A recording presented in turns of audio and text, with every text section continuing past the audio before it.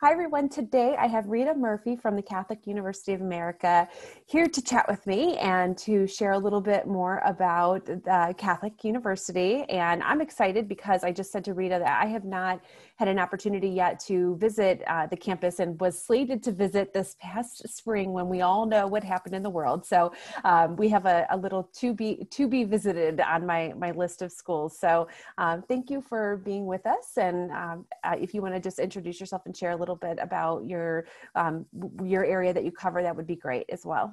Yeah, awesome. So my name is Rita Murphy. I'm an admission counselor here at Catholic.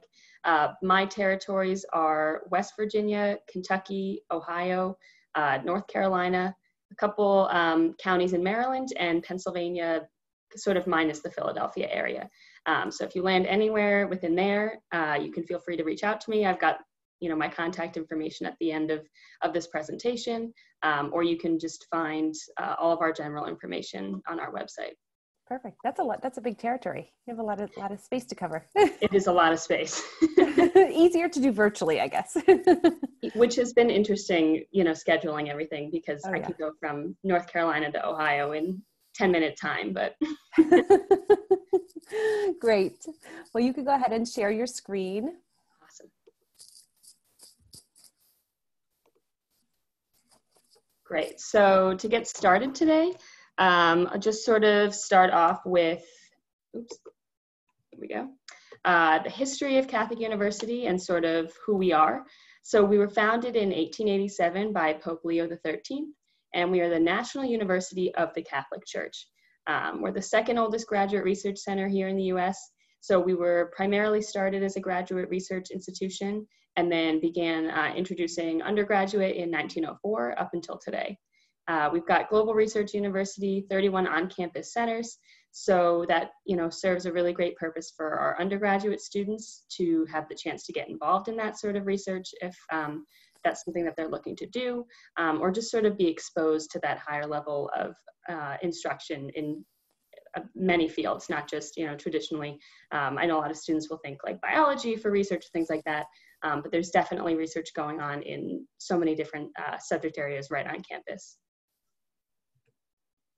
So who is here at Catholic? So we've got about 3,300 undergraduate students, 2,600 graduate and law students.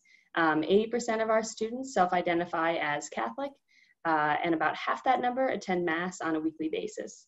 We are 30% ethnically diverse and 8% international students here on campus. And while we are the Catholic University of America, you don't have to be Catholic to apply or attend. We are welcoming to students of all faith backgrounds, but if faith formation is something that you're looking to pursue in your undergraduate experience, there are plenty of opportunities for that for both Catholic and non-Catholic students through our Campus Ministry Center.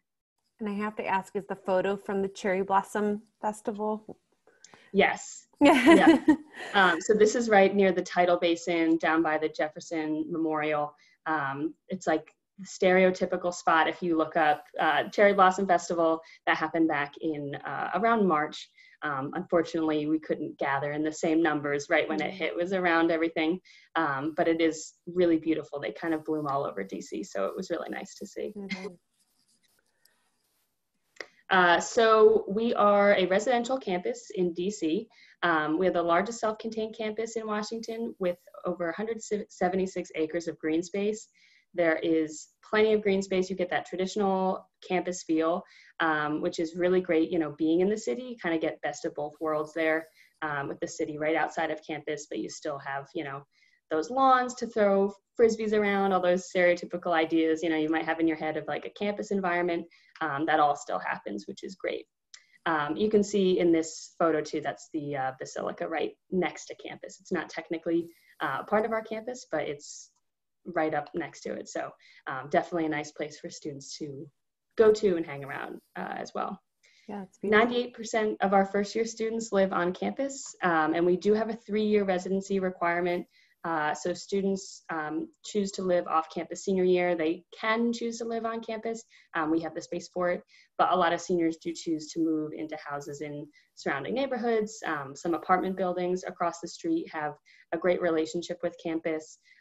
They're very new in the past, I think, 5 years. They've sort of set up this whole area right next to campus, Monroe Street Market. So they've got 3 apartment buildings, our bookstore is over there, Chipotle, some other local restaurants, nail salon, a couple little like things. There's a arts walk, some art studios down the street. They've got a farmer's market. So it's a really nice kind of mini area right off campus, still a little separate from, downtown. So you've really got your options there. And we do have a new dining hall and residence hall coming in 2022. Construction is continuing. We hit a little bit of a snag for a bit of time there. So hopefully around 2022 it will be complete. So obviously we are in DC. In that photo, you'll see the Capitol building behind these students.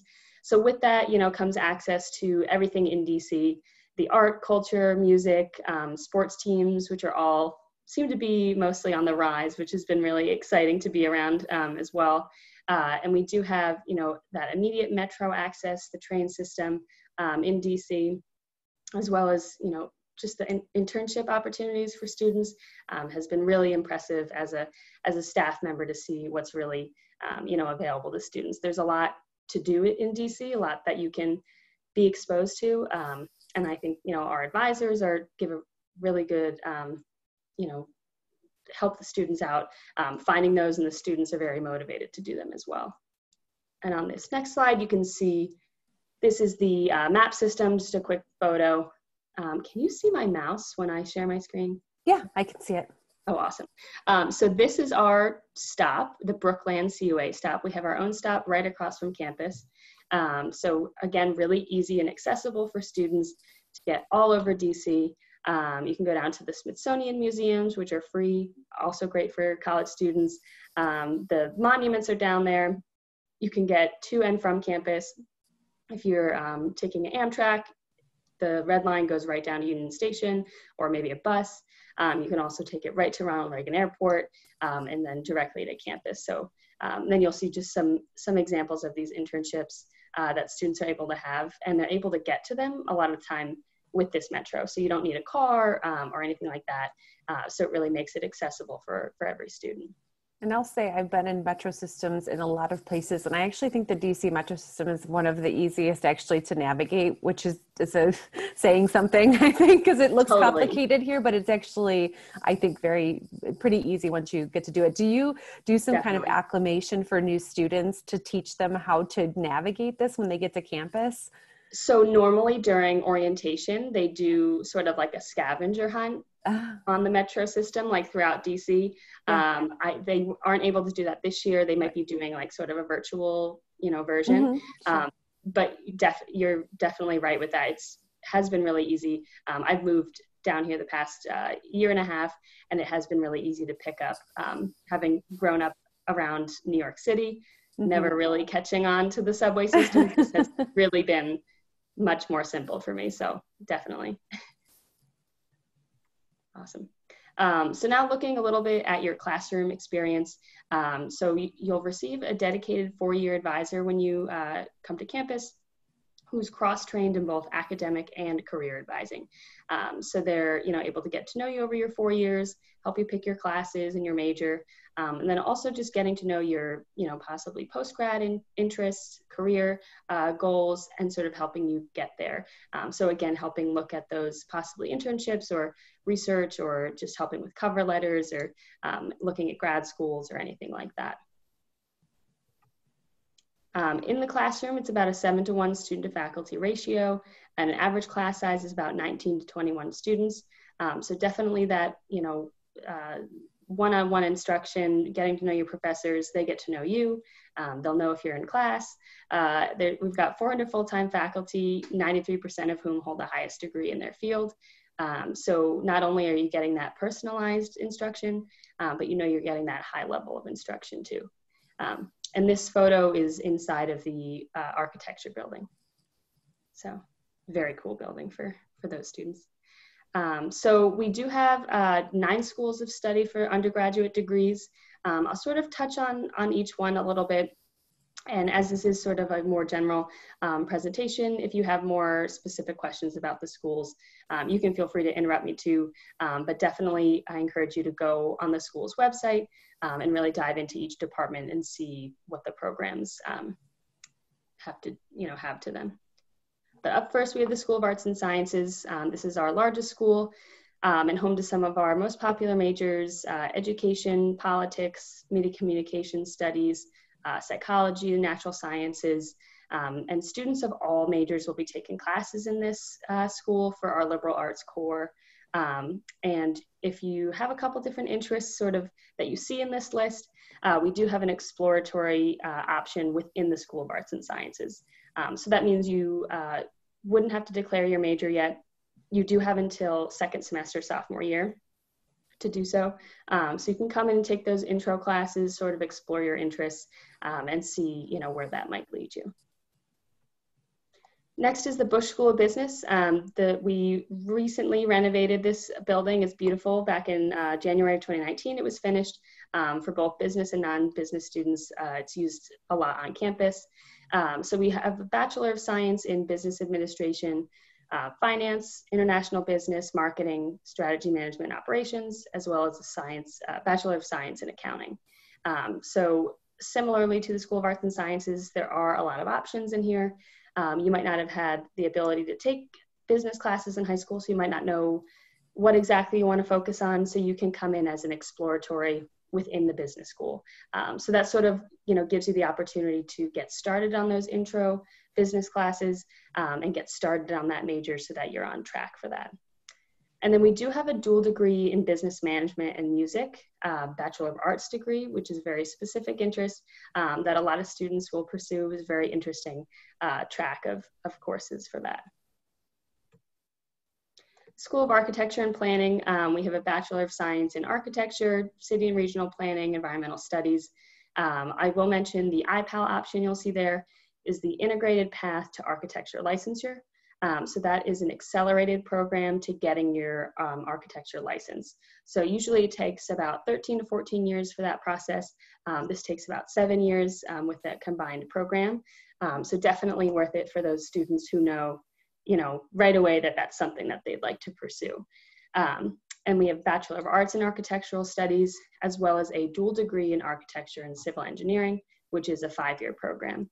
And this school is really great with getting students that hands-on experience really starting right away. You'll get your own studio space and you'll get to know if architecture is right for you. So when students are applying, are they applying specifically into that program as an incoming first-year student? Yes, I believe so. Okay. Yeah, I can double check on that, but I believe that's, you start off in that. Got it. Can check on it. Next is the School of Engineering. So similarly to School of Architecture, they really get you that hands-on experience in the beginning of freshman year. You get to know if engineering is the right area for you.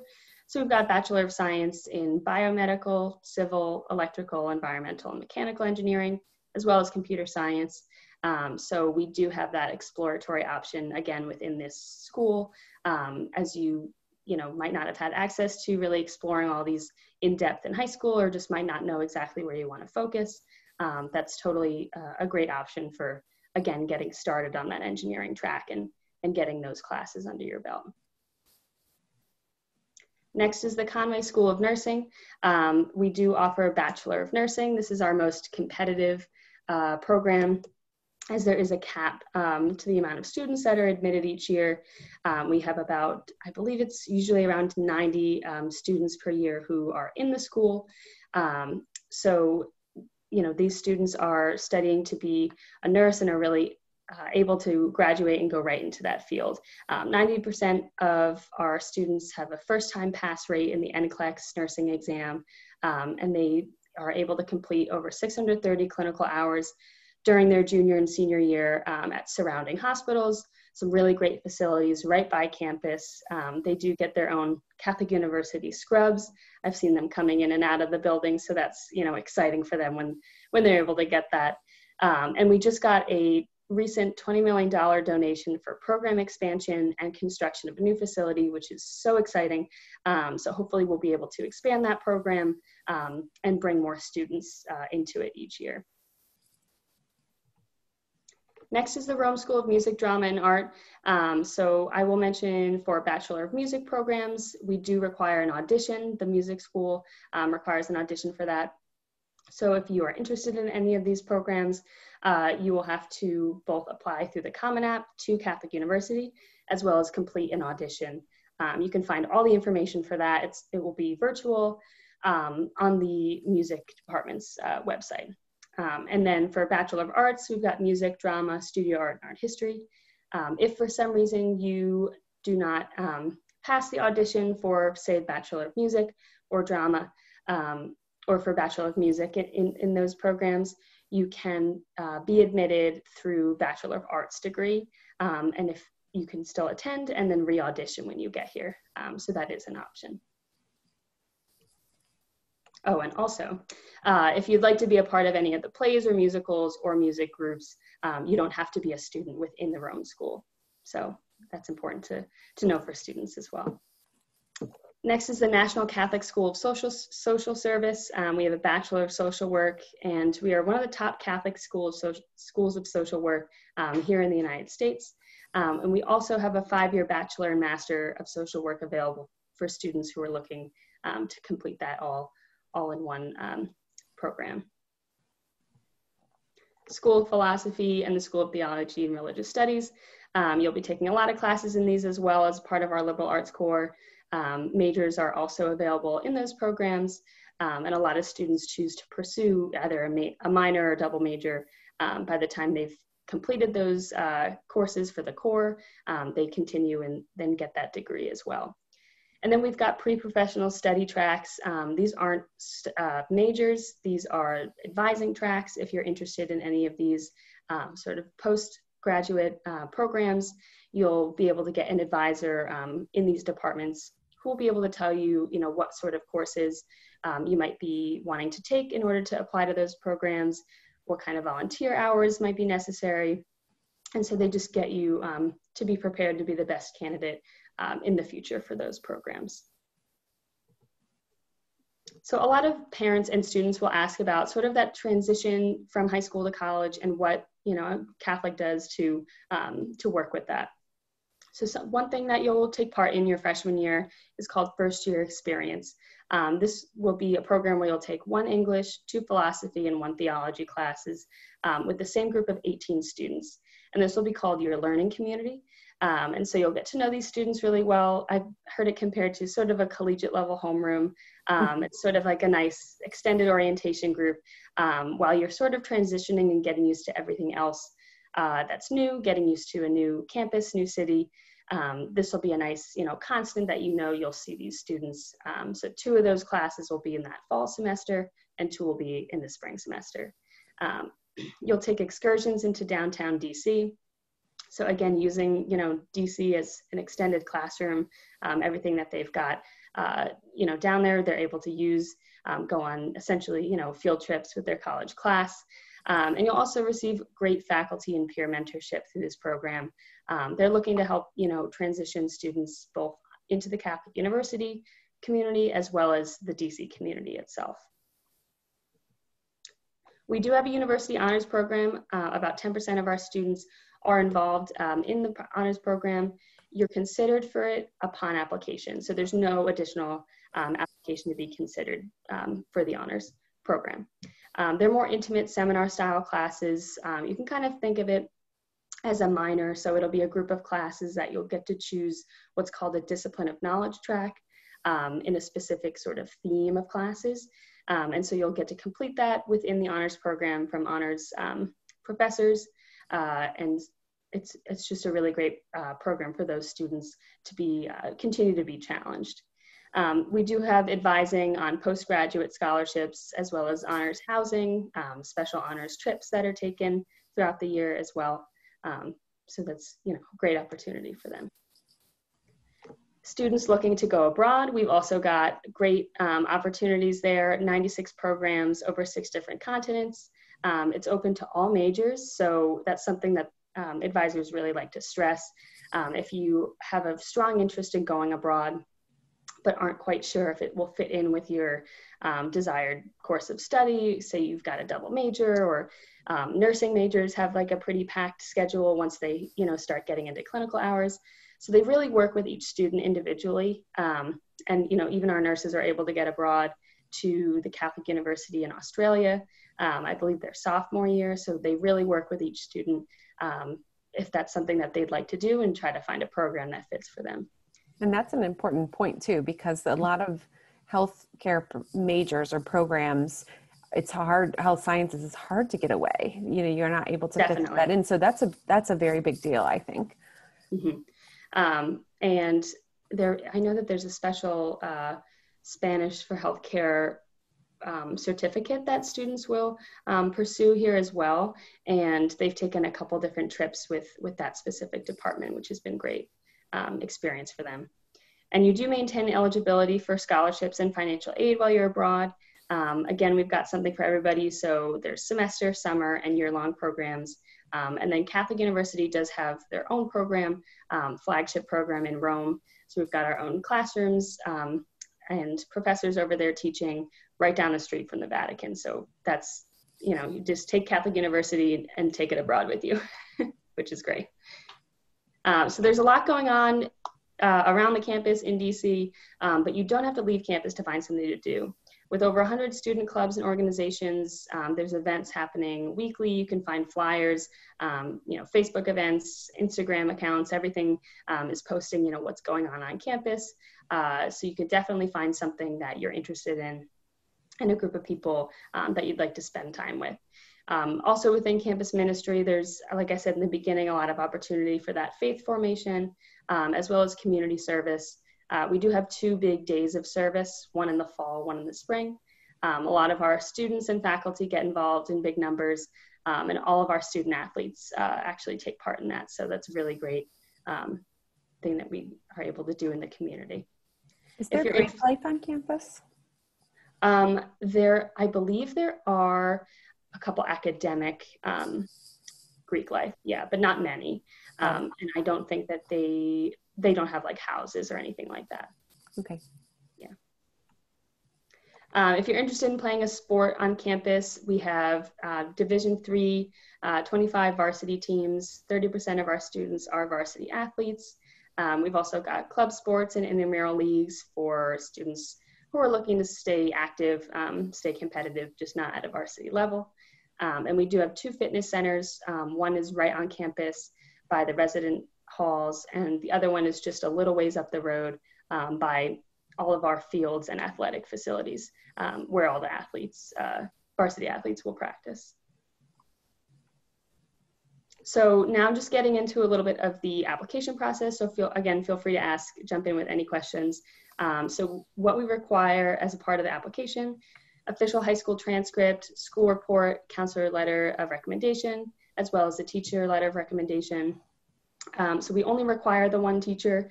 If a student has an additional, music instructor or coach or priest or something like that they'd like to send in additionally, they are welcome to it, but we only require the 1 academic recommendation.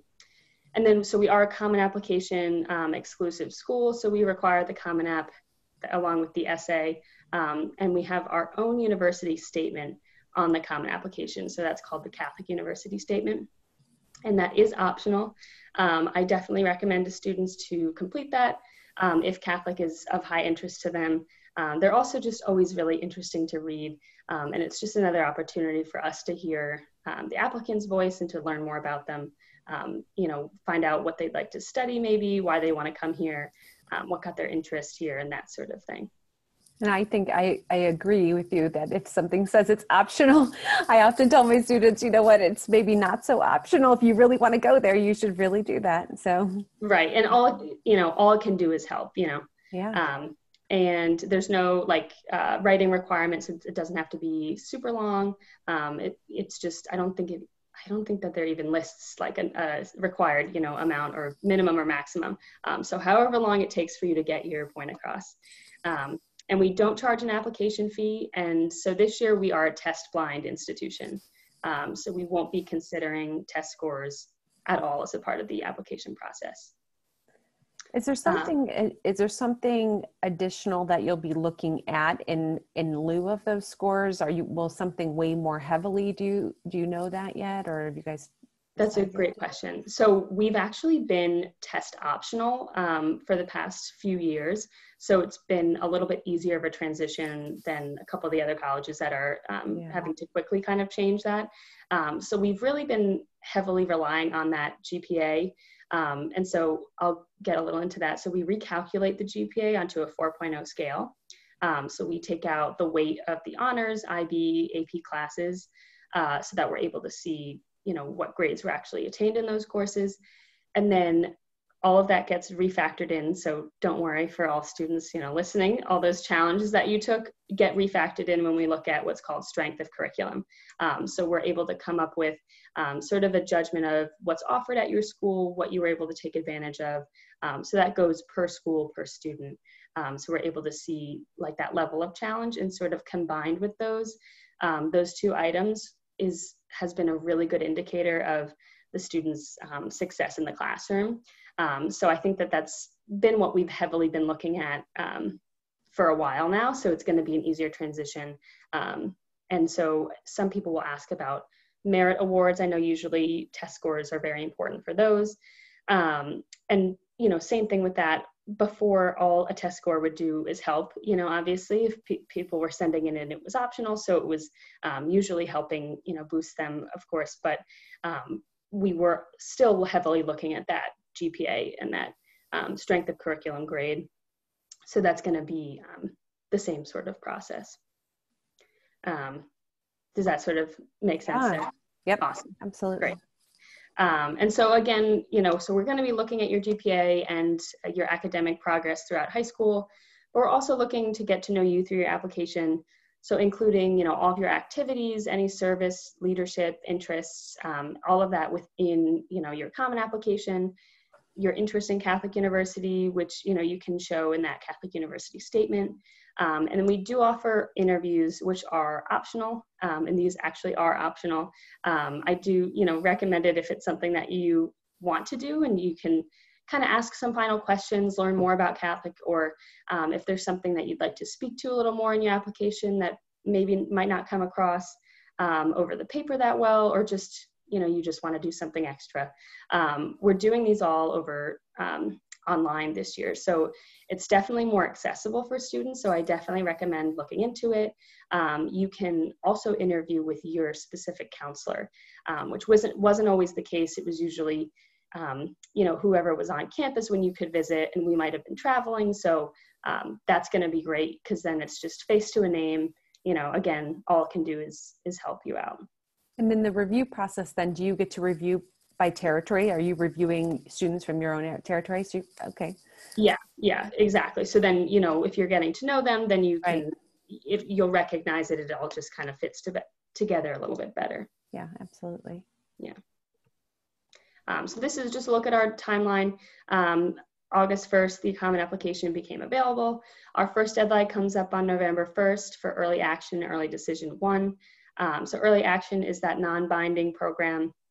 You could be applying to, multiple schools, but you'll be able to get that decision a little bit earlier.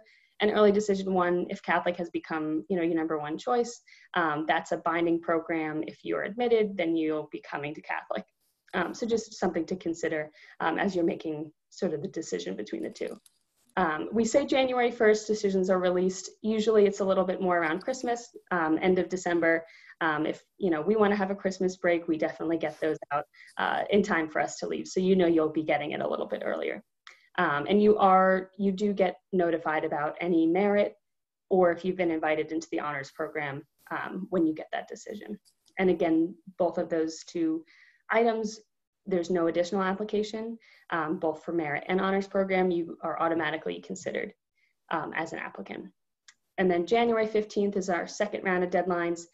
Early decision 2 works the same as early decision 1, the binding program, and then regular decision works the same as early action. So some students will choose to apply to this later date, whether they want to take more time on their application, or if they'd like for us to see that first semester of work senior year. So totally fine to do that as well. And then you hear back about that later on in March, as well as financial aid and all of that. And then May 1st is the enrollment deadline. We pushed it back to June 1st this past year, so hopefully we'll be back on track for May 1st decision day again. And then again, we've touched on merit awards just a little bit, ranging from $17,000 to $30,000 is for merit awards. We do have a full tuition scholarship, the Archdiocesan Scholarship. There's no application for this, so you do get considered for this just by applying. Again, we are looking at all applicants for this. It's for some of our highest achieving students in the applicant pool, so very competitive. But those students will be invited to interview on campus, hopefully, and then they'll interview in front of faculty, and at that point be invited into that. And then two things I'll draw your attention to: Parish Scholarship and Legacy Grant. These are asked about on the Common Application, and we can't go back in and change them later. So just make a mental note of this. For the Parish Scholarship, if you attend a Catholic church, you're eligible for that $4,000 a year. And the Legacy Grant is $1,000 a year if you've had a parent, sibling, or grandparent attend Catholic University. And then lastly, we do offer financial assistance. So we require the FAFSA and the CSS profile for full review. And 95% of our students are able to receive some sort of financial aid or assistance in the form of need-based grants, student loans, or work study. And so you can see these students sitting, this is outside the PRIS building, the Student Center. They've got these really great outdoor seating. It really does stay warmer in DC longer. I grew up in the Northeast, so it was a nice adjustment that you can have this outdoor seating for that first semester, and they're able to use it for a lot of the time, which is cool. That is nice. Yeah. So yeah, this is just some of my information. Again, you can feel free to sign up for an interview with your specific counselor. They'll be available up until, I believe, beginning of November. And you can also feel free to take a virtual tour if you're not able to get to campus right now. It's a pretty in-depth virtual tour that you get a good idea of campus, but we are offering on-campus visits right now. So if that's something down the line that you're looking to do, we are offering that. For the interviews, do they have to have applied to do the interview, or can they do it before their application has been submitted? They can do it beforehand. Okay. Yeah. And then one final question I have is just related to current times, is how, right now, are you back on campus? Are students back? So we have our freshmen on campus and some transfer students or students who had outstanding situations. So we were able to welcome all the freshmen move in last week, which was nice to see. You know, it was just things continuing on. So it's virtual instruction. So right now they're on campus and they are taking it all online. We are working on, you know, they've developed a way for them to pick up their meal plans. They pick it up from the cafeteria and that sort of thing. And so, so far, you know, you're seeing a lot of great spirit from the students. You know, they're just going with the flow. They're doing what they need to do. They're moving in small groups. They're sitting far away from each other. So it's going well so far. So it's definitely nice to see. Yeah, it was a little tough seeing a little bit quieter of a move-in. You know, normally you've got the orientation leaders flying around campus, but they were still definitely just as motivated, just with a mask on. Good. Well, fingers crossed that for this class that's coming up, that their move-in time next year looks a little bit more normal, and you know, things are back to normal. But it's good that to hear that you guys are doing things and doing things responsibly and getting kids back. And well, I appreciate you taking the time to share more about Catholic. The pictures are beautiful. Now it just makes me even more disappointed that I didn't get to come in the spring. Yeah. So I will definitely be on campus soon. And I do really love that the students can reach out and connect with their admission counselors one-on-one. I think that's so important. I think for the Definitely. folks on the admission side to really get to know students, and because it feels like to me a place like Catholic is really so community focused in terms of the campus community, that getting an opportunity to meet a student and really get to know them, you would get a sense of whether or not that community is right for them. So I think that that's really important. But if anyone has any questions, be sure to reach out to the folks at Catholic. You can schedule your interviews and check out any kind of virtual tour opportunities, or schedule the in-person, whenever you're comfortable doing that. But thank you, Rita, for spending the time with me. I really appreciate it. I loved hearing more about everything. So, and you stay healthy and safe too. Thank you. You too. Thanks. Thanks for having me. Thanks.